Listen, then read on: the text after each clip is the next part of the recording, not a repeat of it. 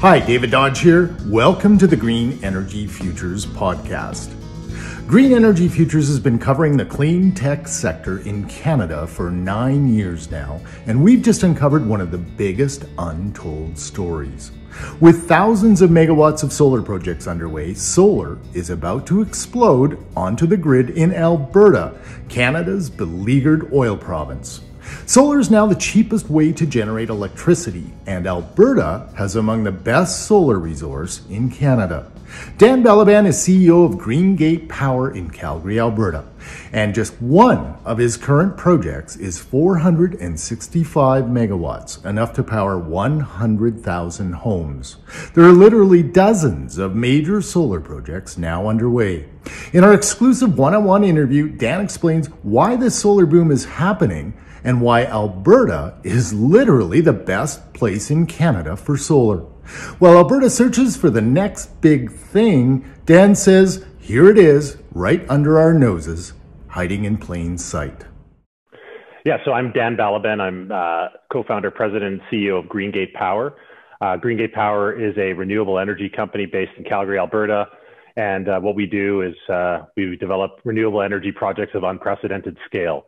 Over the last decade, we've developed $1 billion of renewable energy projects that are operating in Alberta, including the country's largest wind energy project. And over the next couple of years, we're hoping to start construction on our next $1 billion of projects, including now a project called Traverse Solar, which will be the largest solar energy project by far in Canada and one of the largest in the world. That's pretty amazing stuff, Dan, especially when you consider you're a small startup who started 10 or 12 years ago in Alberta. It's really quite an amazing story. You successfully developed those early wind projects, though, at a time when it wasn't very easy. What's changed since then? Yeah, so renewable energy has come a long way in the last several decades. It's quite obvious that renewable energy helps solve some of our environmental challenges, specifically climate change. But renewable energy technology has come a really long way. So for example, over the last 20 years, solar module costs have come down by 99%. Over the last 10 years, those same solar module costs have come down by 90%. And with that tremendous advancement in technology, it's allowed renewable energy projects to now compete very favorably with fossil fuels. So we can have our cake and eat it too. We can reduce emissions and help solve some of our really urgent environmental challenges, but also produce the lowest cost power.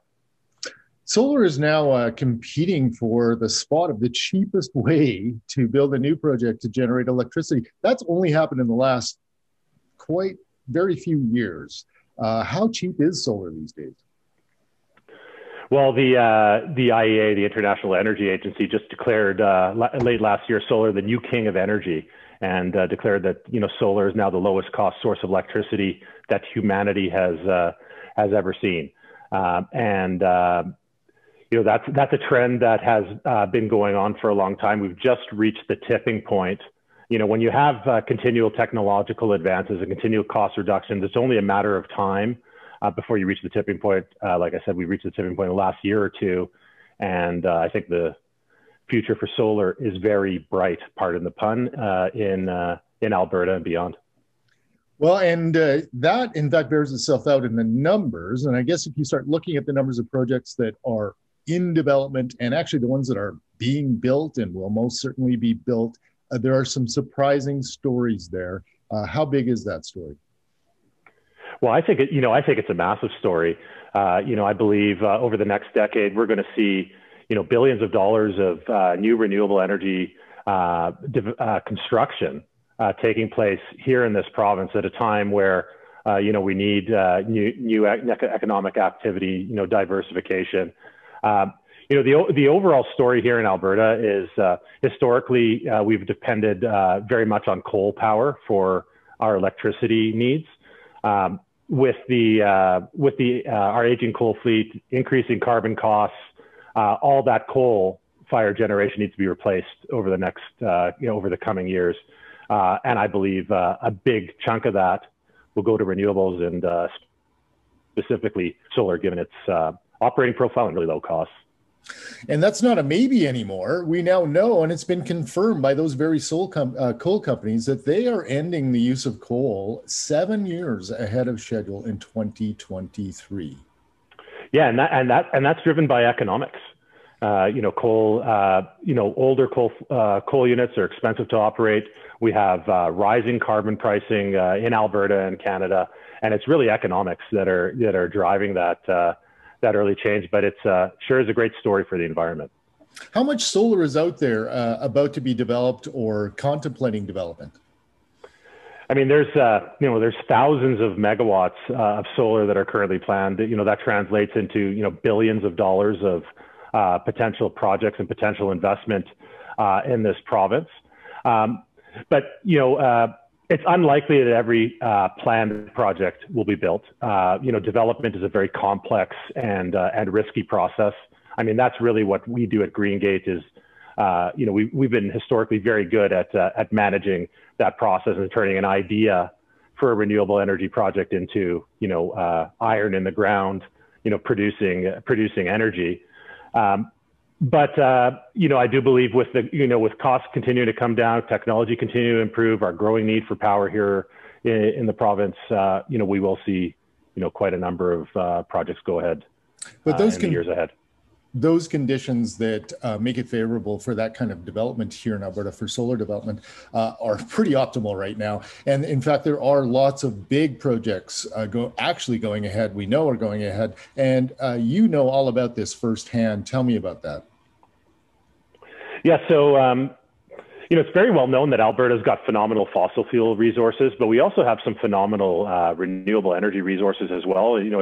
As it relates to solar. We're the sunshine state of the north. Our solar resource in Alberta is as good as the solar resource in Florida for the purposes of producing electricity from the sun.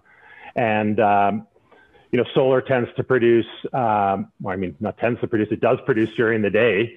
It doesn't produce at night, but solar produces during the day when we need the power the most, when prices tend to be the highest. So, it's a very attractive technology to be deployed here in Alberta to meet our growing power needs and our growing needs to reduce our carbon footprint and also diversify our economy. You have an unprecedented solar project going ahead, unprecedented in terms of scale and value. Tell me about that. Yeah, so we are working on a project called Traverse Solar. It's a 465 megawatt, about $700 million solar project being developed in southern Alberta, about an hour and a half south of Calgary. It's a project that will consist of about 1.5 million solar panels spread across the landscape and produce energy for more than 100,000 Alberta homes, emissions-free energy for more than 100,000 Alberta homes. It's a project that's going to employ more than 500 people during the height of construction. It's going to contribute approximately $100 million over its life to municipal tax revenues, millions of dollars to local landowners. It's a project that, has a, really meaningful positive environmental impact, but also a really important and meaningful economic impact as well. You talked about this project in terms of the jobs and whatnot. What's the value of this project? It's about a $700 million project. Wow. So, and this is it's a $700 million project. Our investor in the project is a renewable energy fund called Copenhagen Infrastructure Partners. They're the largest renewable energy focused infrastructure fund in the world. This is going to be their first investment in Canada and, one of the largest developments in solar that they've done anywhere in the world. Copenhagen is a hard-nosed organization that knows the situation for solar worldwide. So how significant is it that they are investing such a large amount of money in Alberta, Canada? Yeah, I mean, investors like CIP have a global view and are pursuing projects all over the world. For them to come in, a top-notch investor to come in and make, a $700 million investment in Alberta, I think is a great signal. It, demonstrates that, to the world that, Alberta is great place to do business. We have it validated by, one of the top investors in the space in the world. And I think it should show, Albertans and our leadership that this is an industry that has tremendous opportunity in Alberta, and one that we should fully embrace. Dan, we may get to more of that in a minute.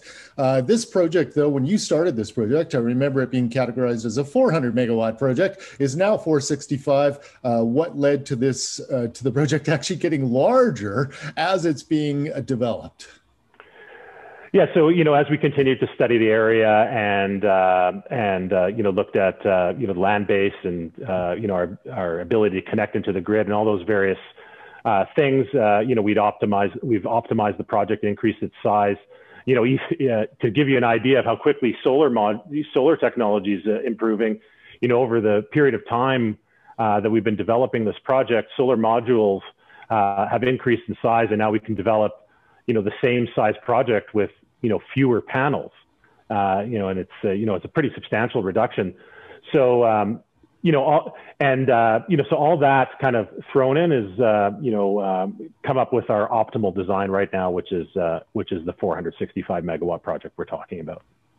Dan, just to underline how dramatic this story is about a solar boom in Alberta, I was rather stunned when I looked at the numbers for the solar that's actually on the grid right now in Alberta. And as of today, there's only 20 megawatts. That's a tiny fraction of the scale of your one project on the grid today.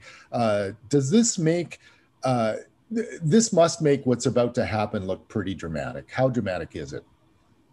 Well, I think it's a game-changing, narrative-changing project. I think it is going to prove that, the mega-scale projects we're seeing elsewhere in the world can work right here in Canada, right here in Alberta, right here in the heart of oil country.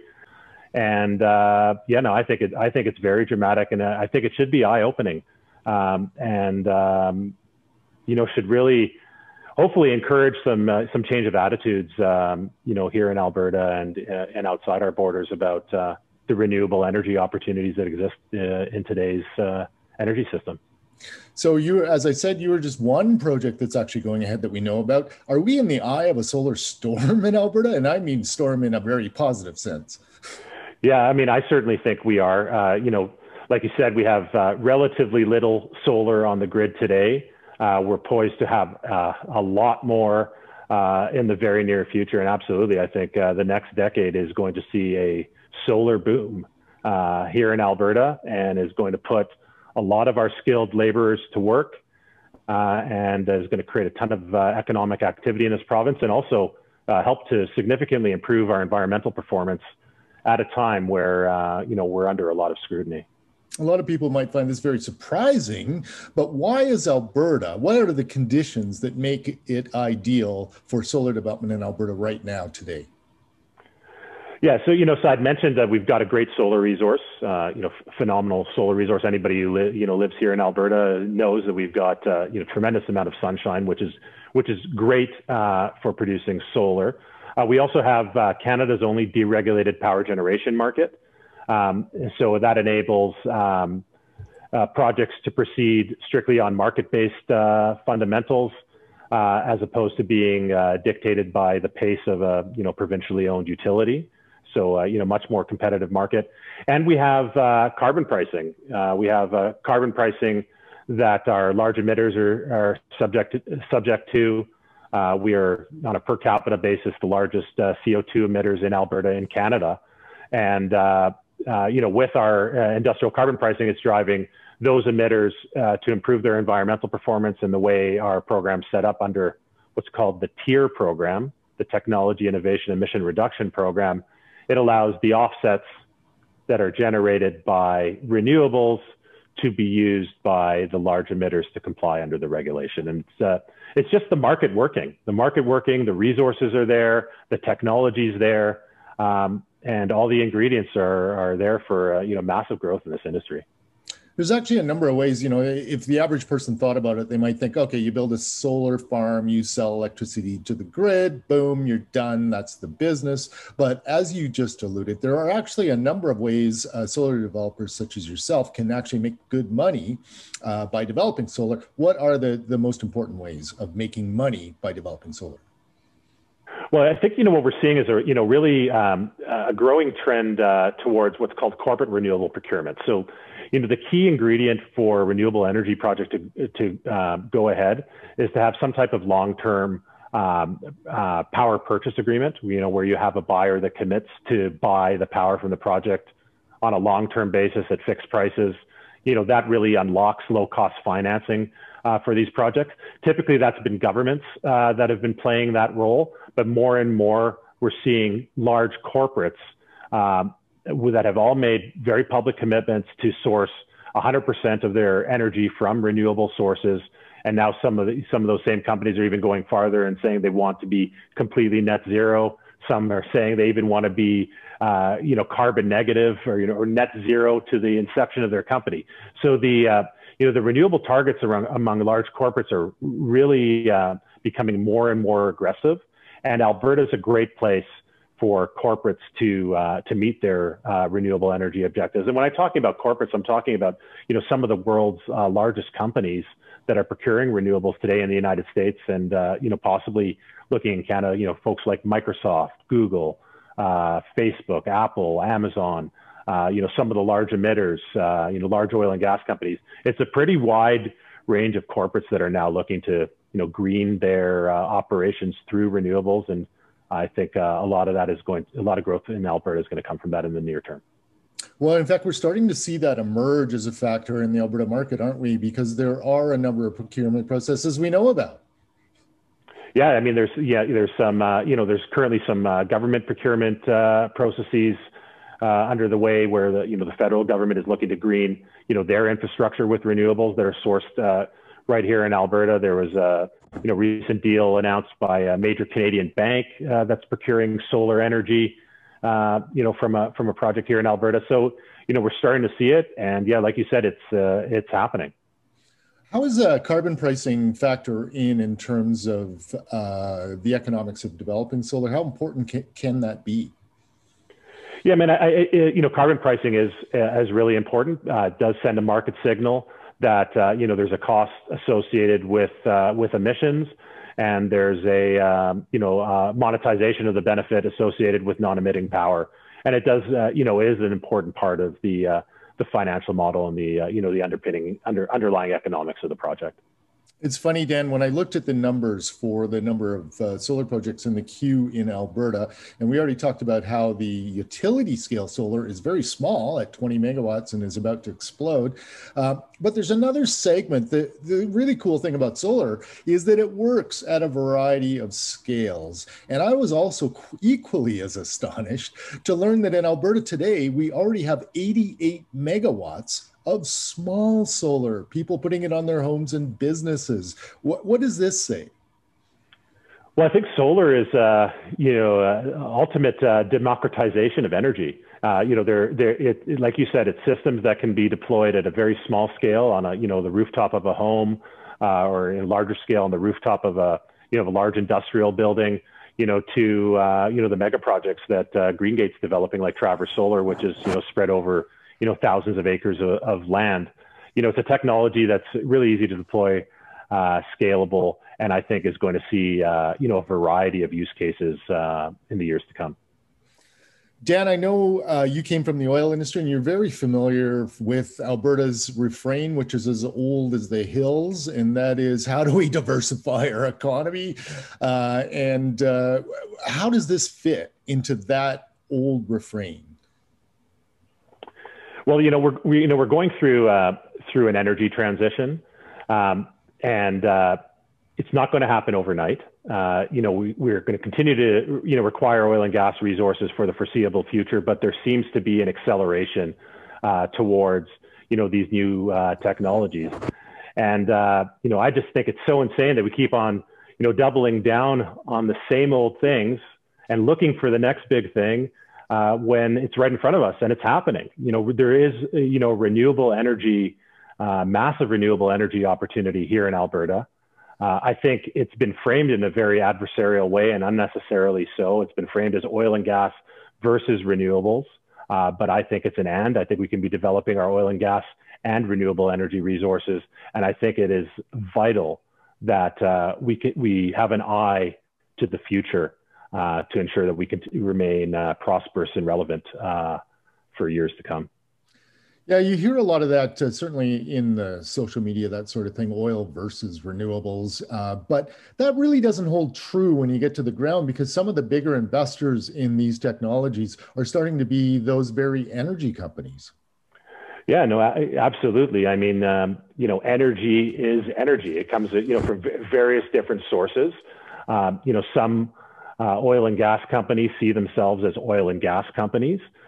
Some oil and gas companies truly see themselves as energy companies, and those that see themselves as energy companies are seeing the writing on the wall and are moving, very aggressively into renewable energy investments. For example, BP, one of the world's largest global oil and gas producers, has announced that going forward, the majority of their capital spending will be on renewable energy.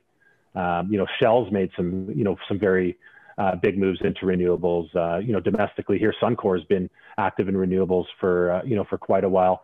So we are seeing it, but I think it's something that we need to embrace more widely than we have. I think there's been unnecessary resistance to the change, maybe some denial about the way the world is headed. But you know what? I think it's time for Alberta to stop whining and for us to really embrace the future, because we have a lot of great things going for us. We're, one of the most innovative places in the world, one of the most entrepreneurial places in the world. And if we set our minds to taking on a challenge, there's no challenge that we can't overcome. So let's get on with it. I think the other factor, Dan, we should look at is how capital is moving around the world. And, you've said the conditions are great for solar here. The economics of solar are great. The market is great. And then if we do want to build a future economy, I think what I hear you saying is we will ride out oil and gas for quite a few years, because there will be a market for those materials for quite some time.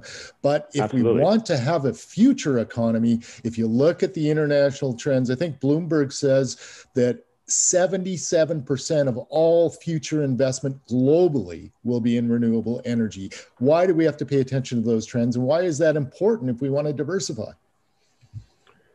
Because if we don't, we're going to be left behind. Like you said, oil and gas are going to continue to be used for the foreseeable future. But the growth in renewables in the clean energy sector is phenomenal, and we do not want to be left behind. I think Alberta is a very prosperous place. We have one of the highest standards of living anywhere in the world, and I want to ensure that my kids and my grandkids and beyond that can enjoy the same things for generations to come. Do we not also have some of the key resources, human resources, to pull this off as well? I mean, when I think about all those towers in Calgary, they're full of engineers who totally understand energy. Are they not exactly the people that are keen to develop this stuff? Yeah, no, absolutely. We have a ton of skilled labor and tremendous engineers, here in Alberta. We've been growing the oil and gas sector for decades and shown tremendous innovation in the oil and gas sector, and have been able to, extract oil from sand and, drill in, some really deep locations that seemed unfathomable, decades ago. We've shown tremendous innovation in our fossil fuel sector. And I think that same type of innovation can be easily transferred to clean energy. We have the people, we have the educated workforce, and we have the open for business attitude. So I think, we're really, really primed to take advantage of this opportunity if we can embrace it and recognize it. Dan, I'm looking to you to sum up the top 5 factors in why Alberta is the perfect place for solar in the world. We know the solar boom's happening. I mean, there's no other way to describe the numbers.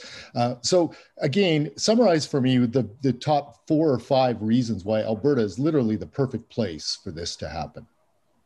I'll try to come up with five.